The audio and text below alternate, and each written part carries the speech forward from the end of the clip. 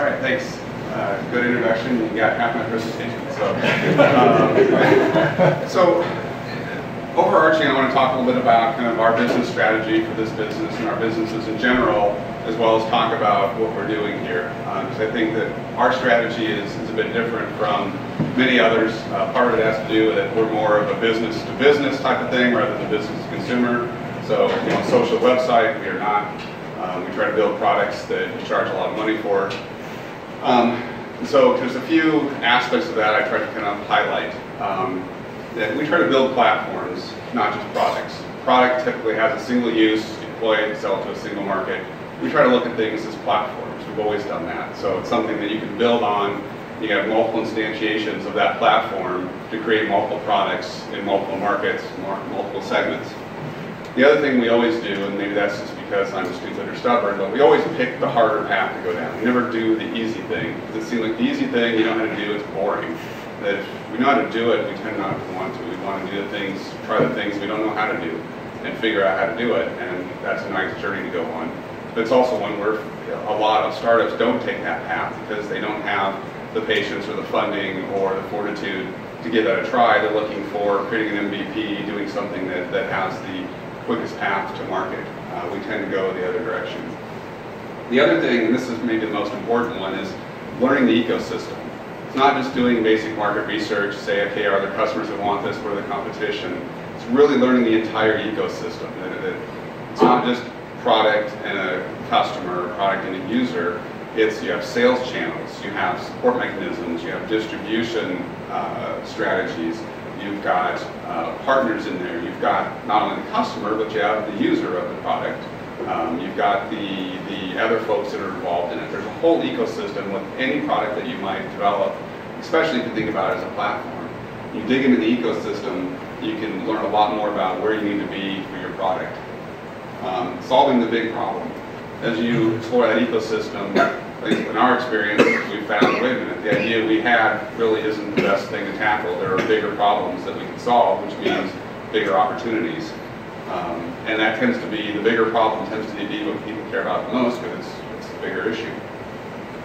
And then the last one, and this is the one that's always the hardest, and that's you actually have to sell it. It's great to build something, but then you've got to actually generate revenue from it. I had a friend, somebody was talking to him and said, what's the most important thing to start up? To get to revenue. And it's very true that once you've got revenue, you've got a path to sustainability.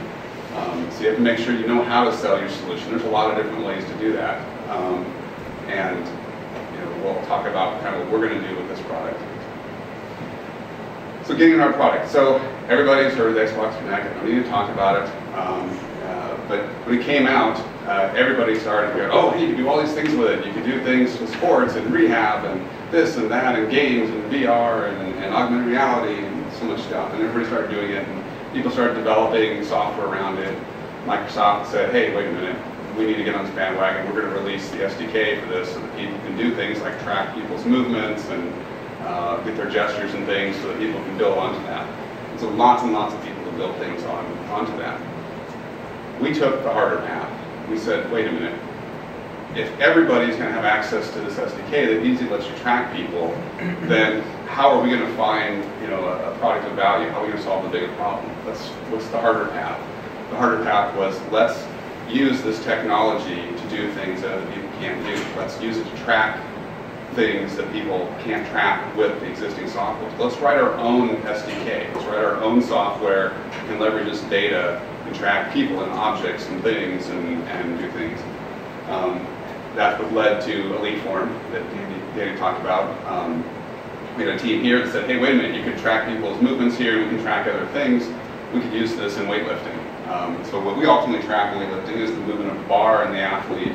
Something that we can't use any SDK to do that. The things don't work. They don't understand a person with a bar on them. All they understand is a general person. Much like most of them, the SDKs don't understand a person with one arm. Well, where's your arm? Something's wrong. You're not human.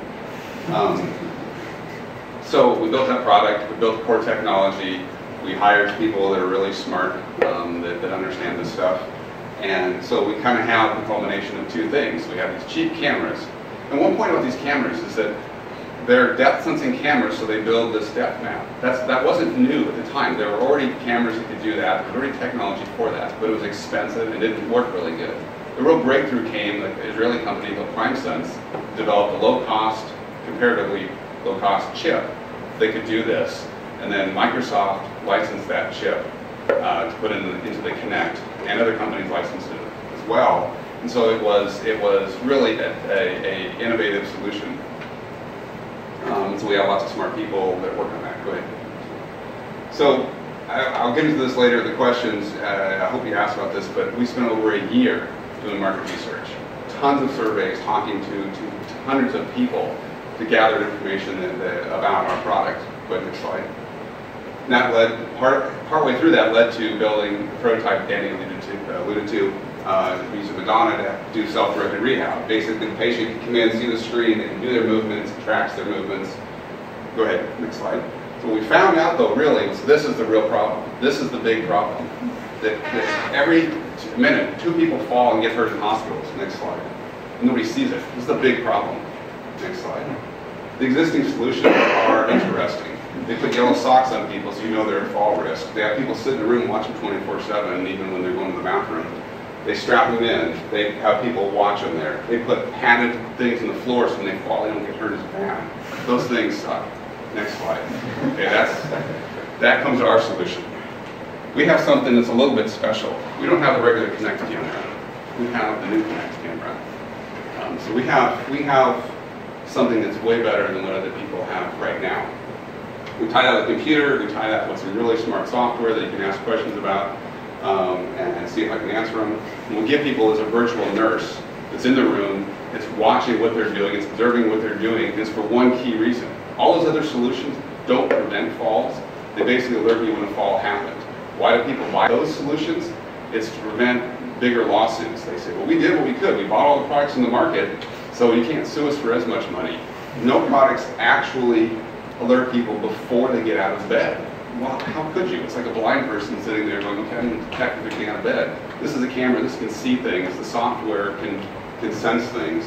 We know when people get out of bed. The most important thing out of all the stuff that we're doing, we aren't going to sell this directly. We're not going to build up a sales team of hundreds of people and sell across the country in the healthcare systems as a startup. Nobody's going to buy. We're going to partner with other companies that already sell into the hospital rooms. They already have products that are already there. They know who the people are, how to talk to them, what they'll buy. We're going to build a product. We're going to partner there. We won't give away half the revenue that way, but guarantee you in the first month we'll have 100 times as many sales as we can have otherwise. This is something to think about in any companies you're involved in. You don't have to be the one selling to the customer to have a real company. Think about Johnson & Johnson. They don't sell to you. They sell through a series of distribution channel. That's what we're going to do. And so that pretty much is my 6 minutes. Real quick overview. Hopefully there's lots of questions.